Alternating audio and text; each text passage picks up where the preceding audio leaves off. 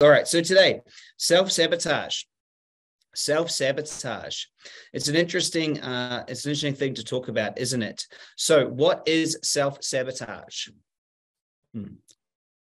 What is self-sabotage? What is that? Like, what is it? And it's really self-sabotage, if you think about it, is it's when you know that you're going for something, but something inside you stops you. And it's like an internal conflict, isn't it? And so it's like, I would really like to have that, but I'd really like that, but, right? What is that? And so the question you must ask yourself, so can I ask first is, who's experienced self-sabotage with your choices? Yeah, who's experienced self-sabotage? I have, for sure. I have. So how does it show up? How does it show up for you? How does self-sabotage show up for you? Does self-sabotage show up like as excuses, procrastination? How does it show up? Distraction, lack of taking action, fear, drinking, yeah, substance abuse, yeah. How does it show up? It can show up as going for something as soon as it gets hard, changing it. It can show up as actually not making any choices at all. That's just saying, I'm good, I don't want anything. Just settling. Settling is self-sabotage, right? Right. And so self-sabotage is really interesting. So to really think about it, it's quite a perplexing thing. There's something that we would like, and typically we would like to have a good life, right? On one side, we want to have a good life, right? We want to have the best life possible. We want to have a healthy body and a happy family, and we want to do some good work in the world. And we want to have abundance, and we want to have energy, and we want to be able to experience new things and maybe create art, and we want to have these things, right? We want that, isn't it? That's what we want. And it doesn't seem like any of those are bad things. Like going and having more money than you can spend, that doesn't seem like a bad thing on the outside. Or having unlimited energy or vitality, it doesn't seem bad to have a purpose in life, or to maybe write a book that's a bestseller, or like whatever. It doesn't seem. Can I just ask it? It doesn't seem like there's anything wrong with it. It's like, oh, those are good things, isn't it? And then it comes to us actually going and having it. And as we go to have it, there's this other part of us. And for some reason, and it doesn't seem that useful, does it? Like, for some reason, it doubts. What's the point of doubting? Like, what's the point of fear? And so you think about it, really just consider, what's the point of all this, right? So we have this procrastination, this doubt, this fear, this not going for it, this changing ideas, what's going on there? Because what's that about? Hey, because if there's something over here that's good, like having lots of money for your family, or having a business that works without you, that's good. What's going on? And it's really interesting. So what's going on over here? Like, why am I worried about that? It's not a bad thing. Most of us want good things, right? We want to have good things. We want to have, a great relationship. We want to be loved. We want to, but then what's going on? And you go, well, that's really interesting. And what's interesting about it is that it's a common theme, isn't it? It's a common theme that the biggest challenge that most of us have with creating what it is that we would love to create stares at us in the mirror, right? Like that seems to be the biggest challenge, but that doesn't make sense. That doesn't make sense. So why is that? Why is that? And when you think about it enough, all of these feelings, these doubt, these fears, these inactions, these procrastinations, these sabotaging actions, all of All of these things must have a benefit. Must have a benefit, right?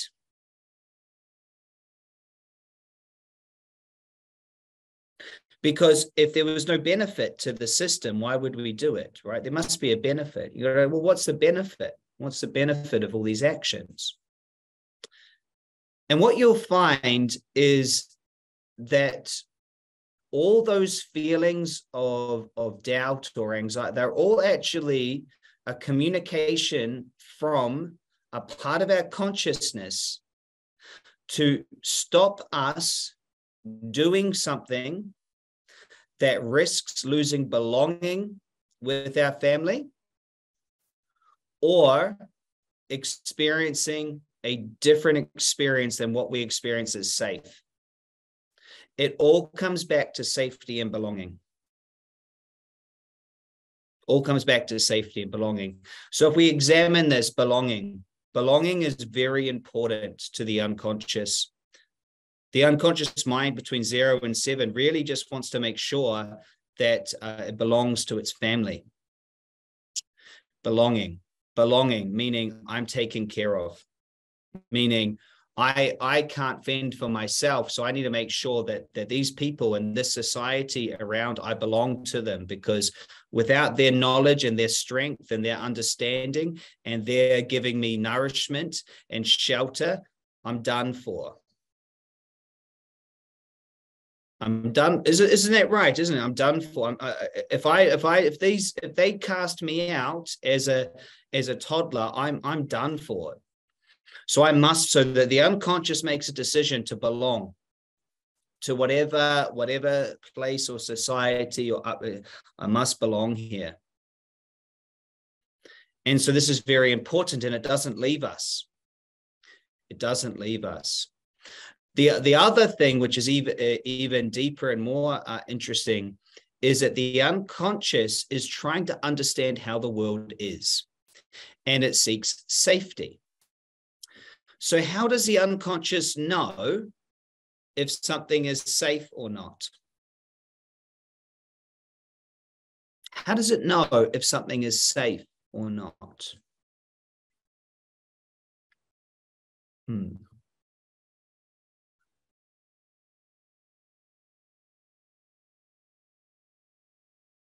It doesn't know if it's safe or not until it witnesses it being safe in someone around it or experiences it itself. It doesn't know if it's safe. It doesn't know it's safe until it survived it. As soon as it finds safety, it makes up a decision that there's no point to keep looking. I've already found something that won't kill me. See, the unconscious wants to belong because it means it survives, and wants safety because it means that it survives. Okay? And so as soon as the unconscious bumps into something that it survives, it's met its goal. And whatever that is, the unconscious decides that is safe. So here's what happens. 30 years down the track, you're off wanting to go and start a business. But all your unconscious has ever seen is people in jobs. All that it's ever seen, all that it's ever experienced is jobs. So having a business feels unsafe. And so as you go to have it, it throws up all this rubbish, right? All these ideas of, of doubt or uncertainty or fear, all of these smoke screens, all of this information with one intention. We don't know if that's safe. We don't know if that's safe. And it's fascinating to me. I don't know if it's fascinating to you, but to me, it's very fascinating because the only difference between a job and a business is in a job, you're relying on the business owner. And when you own the business, you're the owner. So to me, it's more safe to be the owner because then I'm relying on me. Whereas if I've got a job, I'm relying on someone else's safety. It's the same structure, Anyway, that just makes me laugh because it feels, to me, it feels safer to have a business. You know, I don't want to hand over my, you know, my income to somebody else. So very interesting, hey, you know, very interesting. And so this is logic though, and the unconscious doesn't work in logic. It doesn't work in logic. So what is self-sabotage, hey? What is self-sabotage? At the base of it, self-sabotage is a cosmic joke that has been played on us. Self-sabotage is the ultimate never-ending war between what you would love to create that is new and what you've always had that is old. It is literally the battle of evermore and forevermore, these two aspects in you. And it can show up as guilt. It can show up as doubt. It can show up as all sorts of things that are in opposition to your heart. So you have your heart, which is what you would love to go and create and do and be in the world. And that's what this course is about, is bringing your heart into the world.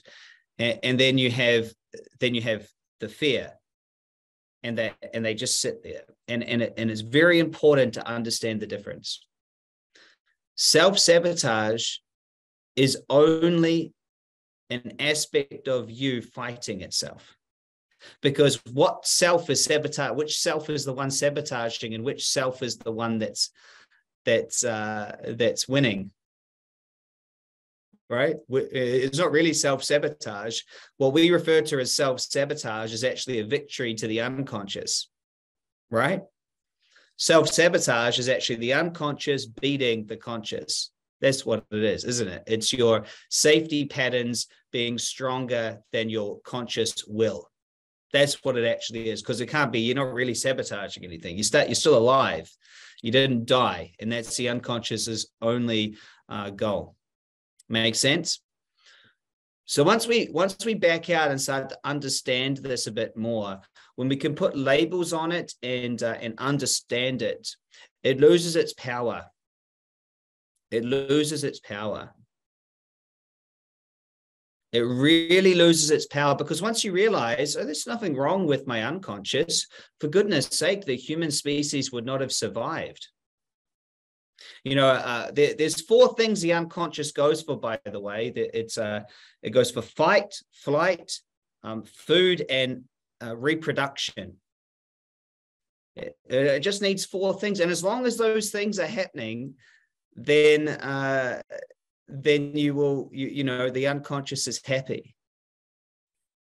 It's happy. So look, let's just back out and look at self-sabotage and to look at this structure. Okay, great. This is the structure of consciousness that we are all experiencing. And when we back out and look at that structure, can everyone just do it for a second? Just back out and look at that structure. There's a part of me that always wants to stay the same and is, you know, so worried about things. And then there's a part of me that really can go for things in life. And just back out and just feel the difference between the two. And as you do it, just kind of send gratitude and love to both parts of them. You know, the part of you that's like, you know, that wants to keep the body alive. You know, how good is it that it doesn't want to have to keep on trying to, you know, do new things. It doesn't have to keep learning. It figured out how to keep you alive. It learned from its epigenetics. It learned from generational patterns. And you're here, you're alive. And that's very useful. Yeah. And, you know, just really thank that part of you. Then there's another part of you. And this other part of you, gosh, it wants to go experience life and basically wants to do things new.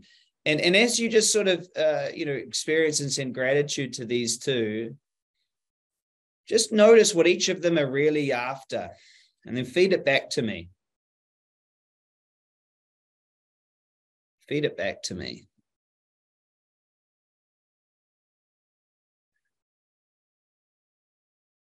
You know, when you look at it, you go, cool. All right, cool. So this is how it is. This is just how it is. This is what it's going to be like. Now, you as a, conscious creator, somebody that has a magnetic mind, you have a choice. And you have a choice whether because you're actually a third entity. Okay, so think of those two entities. Okay, you're actually able to observe both of those. Can I just get some feedback for a second? Who is able to observe both of those, right? You're able to observe a part of you that wants, new stuff. Yeah. And then a part of you that wants safety. So now what is the you that's doing that observing? That's the superconscious. And the superconscious, if you step back, that you, the observer, the you that's outside of those two, this you is able to actively engage in either one of those. Yeah, and as Ahmed said, you can use whatever name you want for that: the observer, soul, source, consciousness, the God within. I like to call it superconscious. You can call it Sue, Bob, James, Jim, whatever. I've heard, and that's just the English words, right? Whatever you choose, right? But we just all can experience it. And so what we must understand is this is what I mean by the two different structures, So you can base yourself in this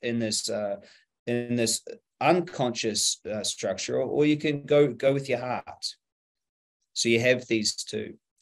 And so self-sabotage is when the individual is going for something that they love, and the unconscious is the one that's ruling the show. That's what self-sabotage is. So next time you're going for something in your life and you choose, you start to experience one of our self-sabotaging strategies, you start procrastinating or feeling fear or feeling doubt or feeling worry. The first thing I'd really like you to do is literally to just relabel it. Relabel it. Go, wow, cool. So my unconscious is really, is really, present here. My unconscious is really, really, it's showing up like, wow, what's it trying to say to me? It's, wow, look at that.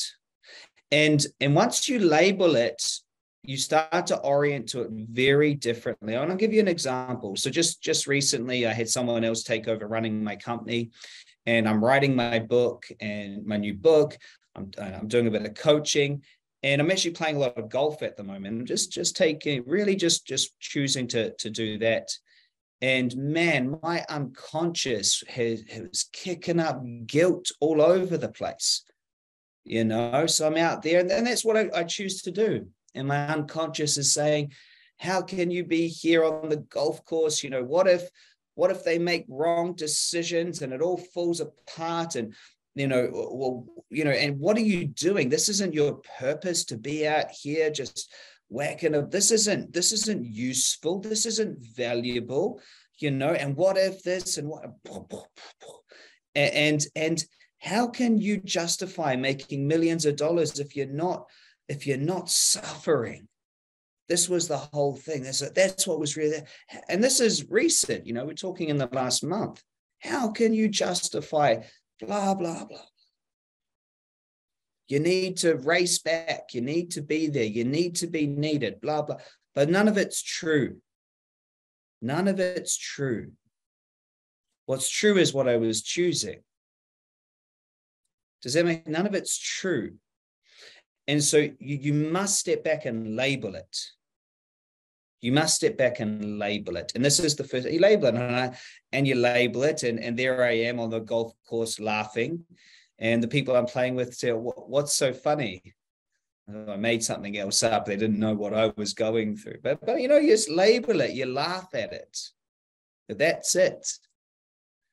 Now, the next thing is, once you label it and you go, look at this. This is so interesting, Wow. You might get curious. You might want to go, why is this happening? And I'm a curious person, so I do that. Well, why would I be like this? I go, well, I come from a long line of people that were suffering. So to not suffer financially and to be out there playing golf felt guilty, in a family of thieves. The one that doesn't steal feels guilty. In a family of suffer and work hard, somebody out playing golf 4 times a week and making millions of dollars and writing a book feels guilty. But you shouldn't. It's not like it doesn't make sense. Do you get the point here? It doesn't make sense. It's not like it stops them or helps them.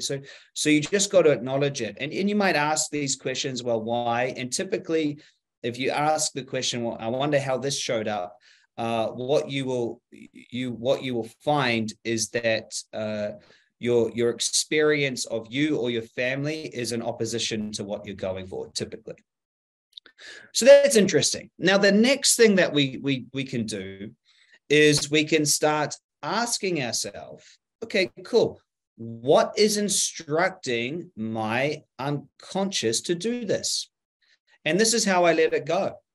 And so that I can just go do and have my choices. And it feels great. So you ask yourself, well, what's instructing it? And this is where we do recode.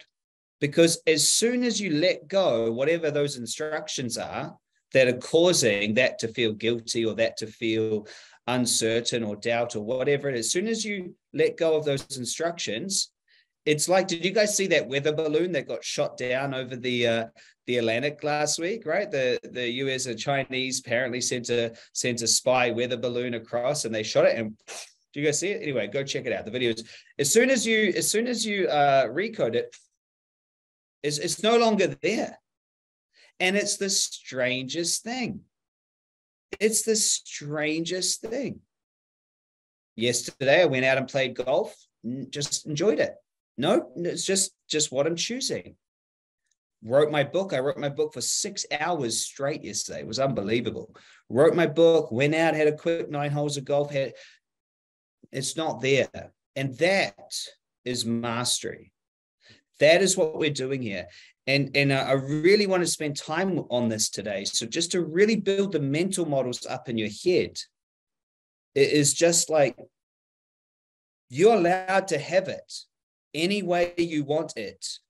It's just the rules and instructions and unconscious patterning that was created in your formative years and passed down through the generations that causes you to feel all these other things. And so what we must do is we must make choices that our heart wants for no reason. Look, there's no reason for me to want to write another book. There's no reason for me to want to play golf.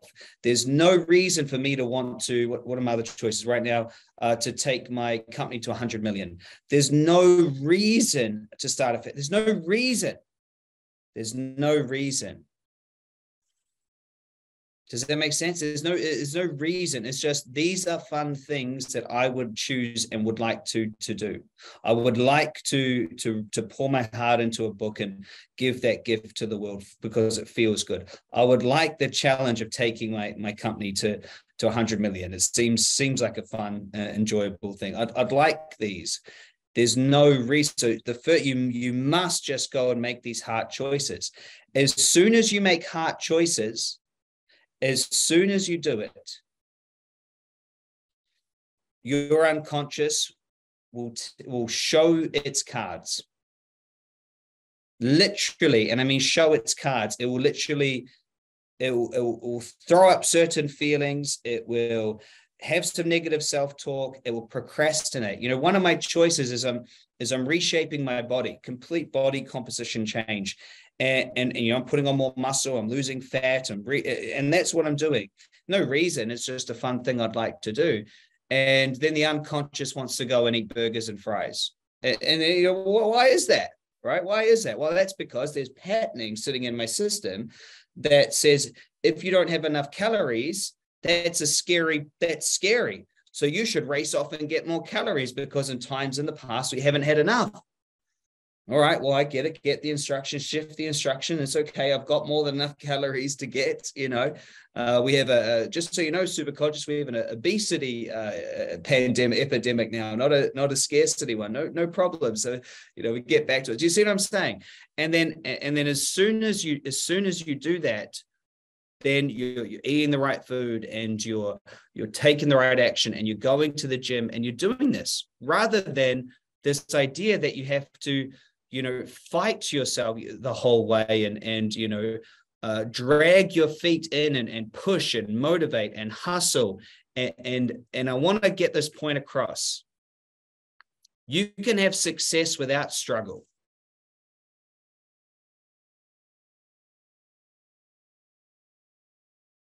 You can have the success without struggling for it. You're allowed to. And so what we must always do is we must make choices. We must make choices. And as we make choices, we choose to have more money than we can spend, or we choose to have world famous stuff, or we choose to just own a beautiful house by the beach, or we choose to play golf every day, or go fishing every day, or whatever we choose it. We can choose it. As soon as we make that choice, we must engage emotionally with it. As soon as we engage emotionally with it, our unconscious is going to start kicking up all the reasons why that is unsafe. We've never had that, but what it's basically saying is we've never had that before. We might die. Right? Because it never has, and it's very important. As soon as it kicks up this, us being the higher consciousness, we know that we're not going to die from playing golf every day. We know it's going to be okay to just sit down and write a book, and to let someone else run our company. We know that if things go wrong, we step in. We know it's okay. So we're the one in control. Does that make sense? We're the higher consciousness. So we say, it's actually going to be okay, unconscious. Thank you for all your warnings. And we're going to go in and we're going to let some things go, because we actually know better. We know it's totally fine to have lots of money. We know it's totally fine to have relationships that we love. We know, we're cool. We've seen it. We're good. We know better than you. You were programmed at 2 years old. And we know better. So we're just going to let those, we're going to love you, and we're going to let it go. And this is why our work is never about making any part of you wrong. It's never about fixing any part of you, because there's no part of you that's wrong or incorrect or out of it's just got wrong instructions. And that's it. And you must look at yourself this way. You must realize that you have these things, and you have automatic programs, and it's just how it is.